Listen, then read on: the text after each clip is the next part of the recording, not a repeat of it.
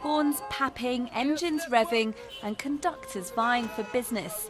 Minibuses, known as taxis in South Africa, carry millions of passengers each day. But with little regulation and fierce competition, they've become a byword for reckless driving. But some minibus drivers are bucking the trend, competing to become the safest taxi driver in the country. The winner takes home a brand new minibus, freeing them from the pressures of working for mafia-like taxi owners.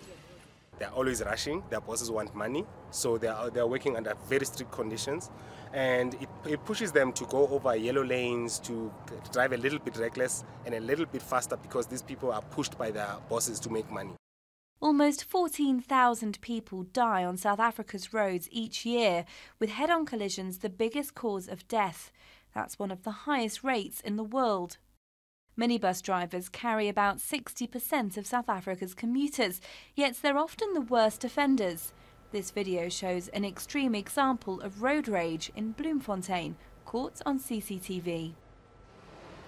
Even the drivers in this competition admit their colleagues don't always stick to the rules. As they say, they bend their rules sometimes, they say. But the thing is, if you can do that once, you do twice and many times, then of course an accident. Road safety campaigners are calling for compulsory training for all minibus drivers, but it's unlikely to happen soon. The country's largest taxi association launched a training academy 6 months ago, but like many other initiatives, it still hasn't got off the ground.